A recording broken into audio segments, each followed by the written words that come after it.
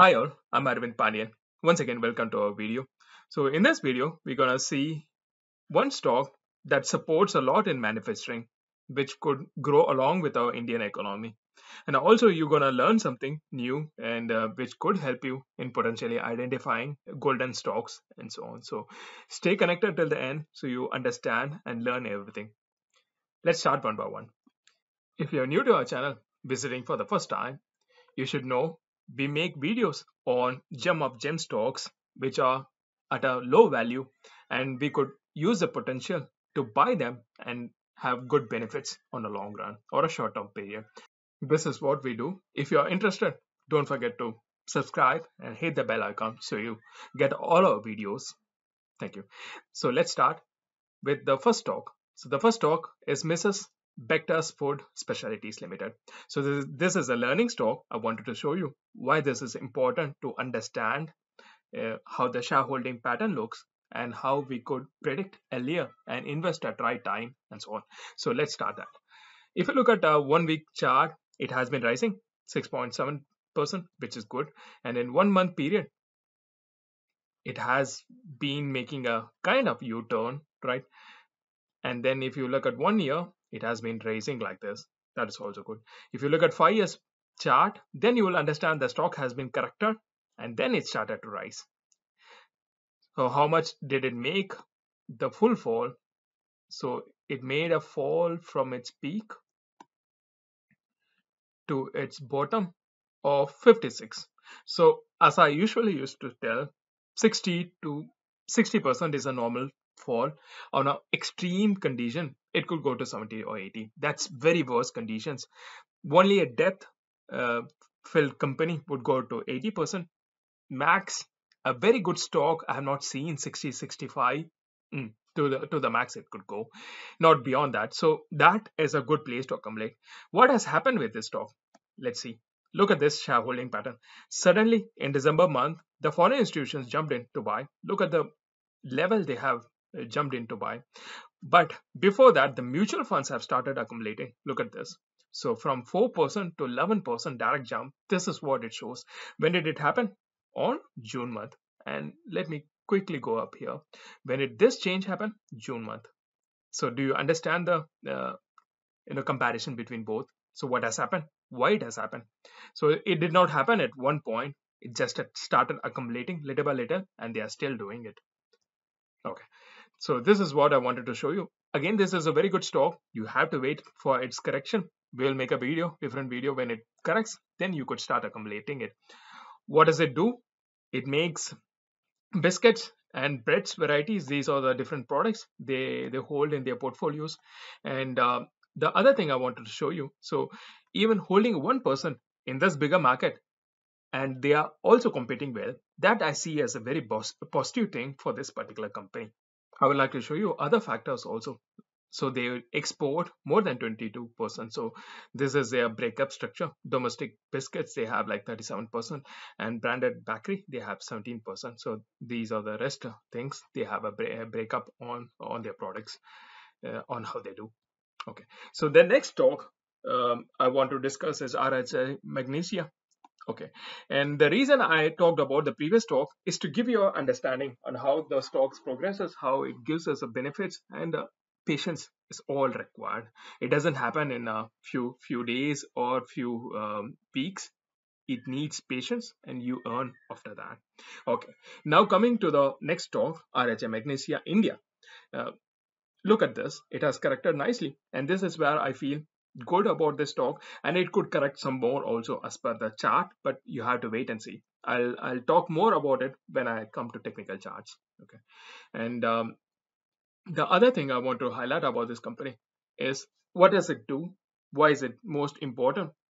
We will discuss about that also. So this company is very much important because this company allows different companies to maintain their manufacturing place with a high temperature industrial processes. So it builds up a particular process for them which helps these companies to maintain certain degrees which they use to make different products.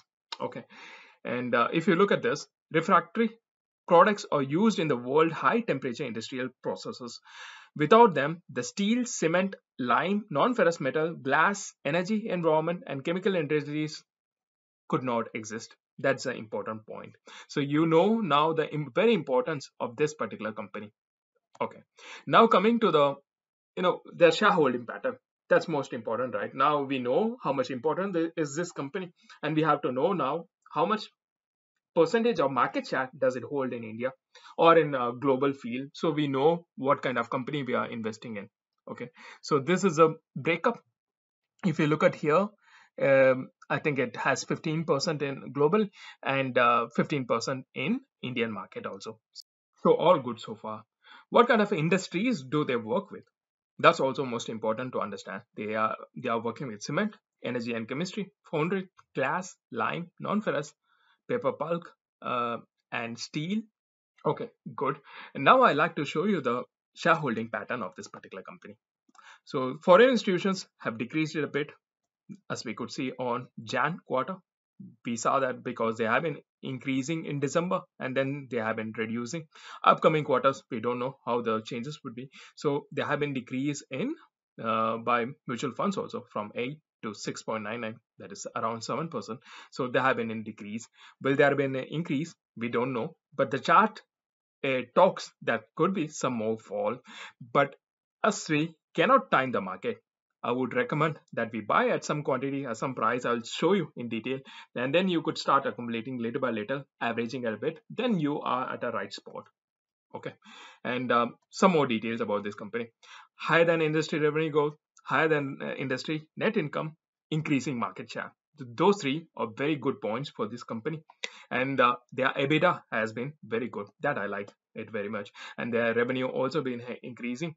Their payout, it's not too bad. It's good to have some dividends. That's also best, I would say. And now you would ask me so many questions. Why did I pick this particular company at this particular time? Isn't it? There have been a lot of talks around India at this particular point. Some might have already heard about it, but I like to show you some detailed glitches at different places where people are talked a lot about Indian growth. Let's start that. Look at this. India to chip in oft pact with the US may fill the world's semiconductor gap. This is one news. And then China and India will take over US economy by 2075. That's a long way, but it has been said by Goldman Sachs. And India may become the third largest economy by 2030, overtaking Japan and Germany. This was also the latest news. And another news, India on a $25 trillion economy path, Tata Sons chairman. We know this guy, he's famous. We have been covering Tata a lot and we made a good money also. And another article in here, which is the $10 trillion story is not for so far Saurav Mukherjee. He is also a famous investor. We know about him. So he also talks about the growth opportunities. Can India become a developed economy? Now we are in a growing economy, we know that. And once it goes into a developed economy phase, then there's not much to obtain as a share, right? That's what happens in US and Japan market. You cannot expect, just like it happens in India, 100%, 200% share jump in so that's what is happening in India, and you have to utilize it.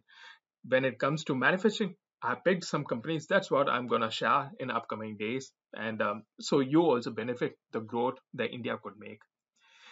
And in here, there is one more article. I will little bit deep dive into it because you have to understand.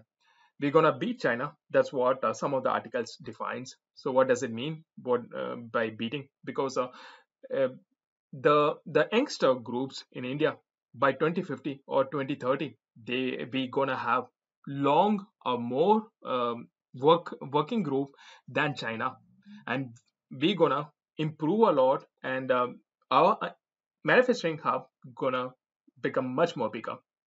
So what does it mean? Like, what does it mean? We have bigger work group and higher number of engineering and high educated engineers come out of our countries, right? So we're gonna contribute a lot to this development. That's what I assume. And in China, what is gonna happen is like the major workforce they have is gonna fell down, is gonna reduce, because the workforce, the younger workforce, they would not have that many in the future, and we're gonna suppress them by overtaking in population also. So we're gonna overtake China. That's what all the statistics claims. And going forward, and other points I want to highlight also. So like this. So India will be one of the only three economies in the world that can generate more than 400 billion annual economic output growth by 2023 onwards. So it's gonna go till 2028, which they're expecting to 500 billion. Wow, dollars. That's huge. And another statistics by again Morgan Stanley. They say currently the Indian GDP is 15.6. They are expected to grow by 21% by 2031. So these all gonna be contributed by manufacturing industries in India. So that's why it's wise enough to pick some good shares which gonna contribute or act as a proxy companies and help us grow along with them, isn't it? Okay, coming to the chart. So why do I feel some more fall is could be expected? Look at this. When it has broken this particular line in a short term, I would expect it to fall. You still have these many chances. It could stop somewhere. Uh, if you're lucky, it could turn from here. Then we are super lucky. Then we are made at the right point entry. If it's falling also, then you still get a chance to average and get much more benefit out of it, isn't it? So do not worry, just start accumulating it, because it's a very good share, very good proxy company. This is as per my analysis. Do your own analysis also, please, before investing. And thanks for watching the whole video with your patience, and this is the patience we need for stock market also. And appreciate it. Give us a thumbs up, and do not forget to subscribe, and please hit the bell icon also.